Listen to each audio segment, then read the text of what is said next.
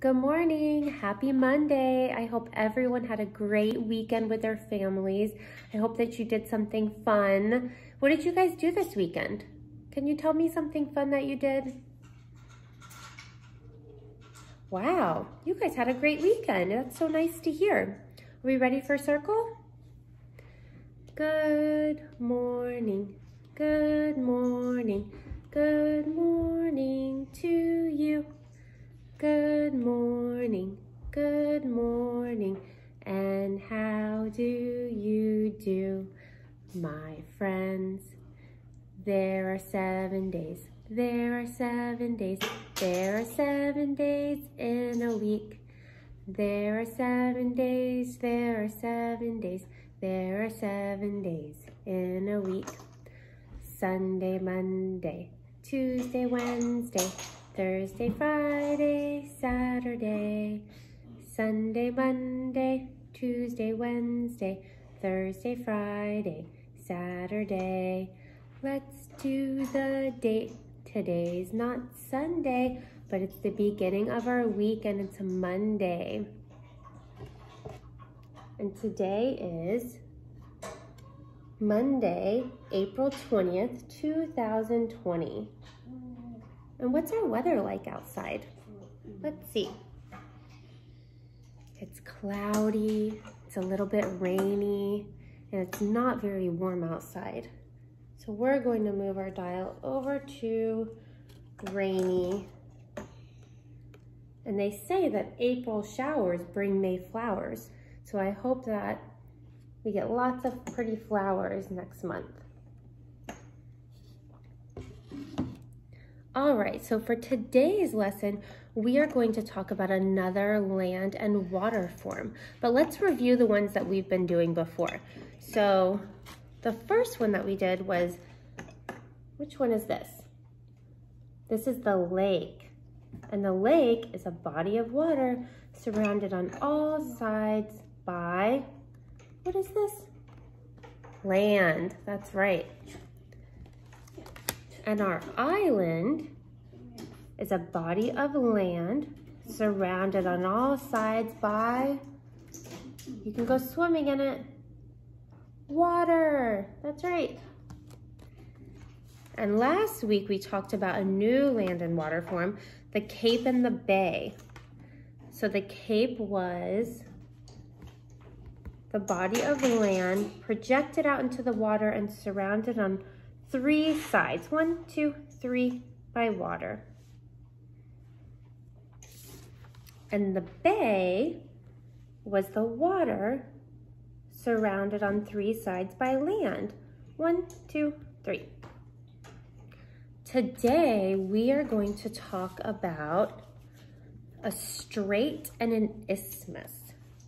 So the first one is the strait.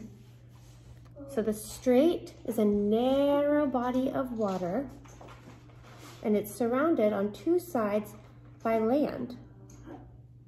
Now I don't have our world map or our globe, but I found a small little world and I wanted to show you a strait. Let me find it. So this is North America right here where we live, and then we've been talking about the continent of Europe. Now, Russia is a country in Europe. And if you look between Alaska and Russia is a narrow body of water called the Bering Strait. So it separates those 2 bodies of land. Pretty nice, huh? All right, our next one is the isthmus. This one's a little tricky to say, but the isthmus is a narrow body of land that separates 2 bodies of water. So I have a fun activity that we're going to do. One I'm going to show you that we would do in class, and one that you could probably do at home if you have the materials. All right, you guys ready? Okay, friends, so Oliver is going to help us make a strait and an isthmus. So Oliver, can you carefully with 2 hands pour the blue water into the first tray, and that one is the isthmus. So we'll pour water on either side of the land.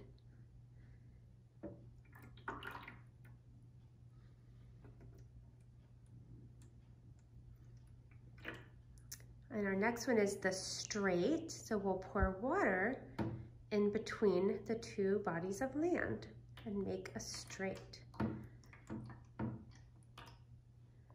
All right, next we'll have to decide where our figures go. Will they go on the strait or in the isthmus? All right, Oliver, can you choose one for us? All right, the first one is a person. So would the person go in the strait or in the isthmus? They go on the land. They would go on the land. Okay, thank you. What's the next one? The fish. The fish. Where would you put the fish? The fish will probably go in the ocean. In the water, okay. The whales like to have some party with in this other ocean. Okay. The elephant, sometimes he would like to drink water, but he doesn't like to go in the water, but he likes in the desert to go inside the water, only with his feet. Okay. We have another one. The next one is... what is this? It looks like a kind of whale. The whale would go... in the ocean with the whale party. Okay. The shark. The shark will probably want to go eat some fish. Then the turtles, they could go in the water and on the land. So they could go in the water. But now with the sharks, they could go in with the whales. And the piggy, would they go on land or would they go on the water? The piggy would probably stay on land with the people at the farm. The last one, another shark. Would you put it in here or would you put it in here? Or here? You would put it in here probably. Nice. And now it's done. Thank you so much for all your help. So for friends at home, you probably won't have these land and water form trays, but Oliver and I found something that you might have at home. So you might have a baking dish or pans, something that's deep that you can fill with water, and you might have some rocks. We went outside and found these rocks out on our sidewalk. So the first one is the strait. So we would carefully with two hands pour blue water. And let's see if we make a strait. I think that should be okay for that one. All right, pour it on in and let's see. Carefully, do it carefully.